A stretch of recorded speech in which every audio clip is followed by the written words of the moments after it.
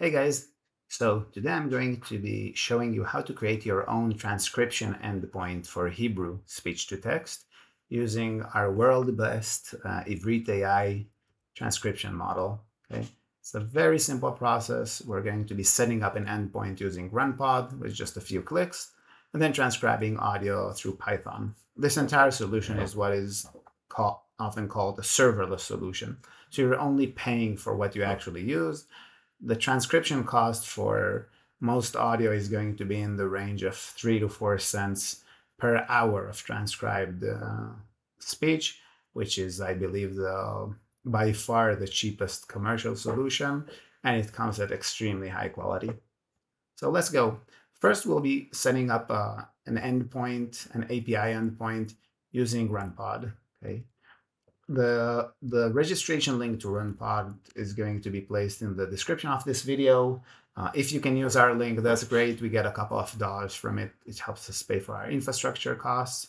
So you go to RunPod, press get started. My user is already set up. You'll go through a quick registration process. If you have a Gmail account, just use that and you're immediately in. Now that you're in, here on the upper left, you can see your current amount of money you have, basically your balance. Going into billing, if you have nothing, which will typically be the case, go here, just pay $10. That's the minimum you can put in. Use a credit card, if you're lucky, use some form of crypto. That's part one. When you're done with that, you're going to see the balance here point to $10. Okay. That's part one. Now you have money in. Next up, let's set up the endpoint. Use this second link. Okay. It links to a template for our API endpoint. It's also going to be placed in the description of this video. Go in, press deploy here, create endpoint, and we have the endpoint ready. Take the endpoint ID here and store it. You're going to need it later.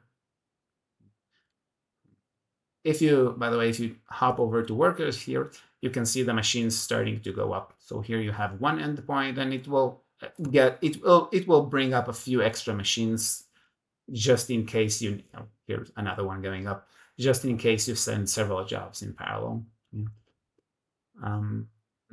Now let's go to settings. We have one thing still missing. We need an API key. So go to settings, scroll down, click API keys, create API key. Let's give it some name. Let's say ivrit.ai dev. Choose restricted, read write here, create, and you're done. You have the API key here, copy it. We're going to be using this one as well. If you're experienced enough with working with API keys, you know that this API key is not something you can recover later. If you lose it, misplace it in any way, just create a new API key and delete the old one. Okay, so with these steps, we have an endpoint ID, have an API key. We are something like 60% through this process. Almost done. Now let's go over to our Linux shell. Okay. First, install the ivrit.ai Python module. Okay. Install ivrit. I'm not using a virtual environment, so just use the break, but here it is. It's up and running. Here you have version 0.04. Hopefully we'll have newer and better versions soon. So we have ivrit. It's ready. Now let's go up. Launching Python, importing ivrit. Next up, we need to load a transcription model. We're going to do it as follows. The engine is going to be RunPod. You can see the different options in the documentation, but here we're going with RunPod. The model is going to be ivrit.ai's latest transcription model. We're going with the turbo version. It's very accurate and very cheap. Technically, you can use the non-turbo version. It's much more expensive. I think something like 5x, and there's a minor accuracy benefit. API key, we mentioned that earlier. So here it is. I stored it and now I can use it easily. And we have the endpoint ID, which is our last argument. That's it. We have a model. Now let's see how we use that. All we have to do is result equals model transcribe. Now you can either transcribe local files or URLs. Currently, we're limited to local files of a few megs due to runbod limitations. We're working on fixing that. So you'll get a new version of the Ivrit Python model that just works.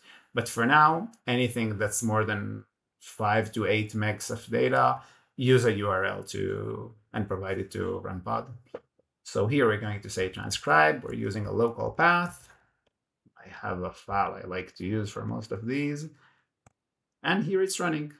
Let's go, while it's running, let's look at runpod itself. Go over to serverless, choose our endpoint. You can see that there's one job waiting in queue.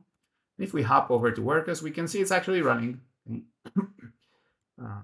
going back, the transcription is already done.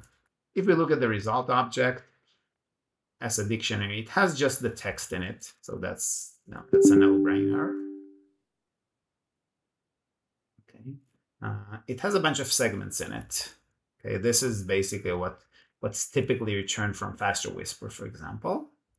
Okay, you can go through them, but each such segment includes the text, some timing, the start and end of that segment, and extra data is whatever the engine we used brought in. Here, we have the average log prob for this segment, word level timestamp, and so on. Okay, and this is pretty much it. So if you just want the text, okay, you have here results text, and you're done. If you want to iterate through the segments, you can also do that. The job is finished. You're no longer getting price for it. Here it says 1 minute, but actually, if I refresh that, that's a bug on the runpod user interface. All machines are down. If you do nothing, you already have 5 parallel machines ready to work for you here. So you can transcribe a lot of content relatively quickly. And if you want more, you can always ping the runpod folks and ask for a quota increase.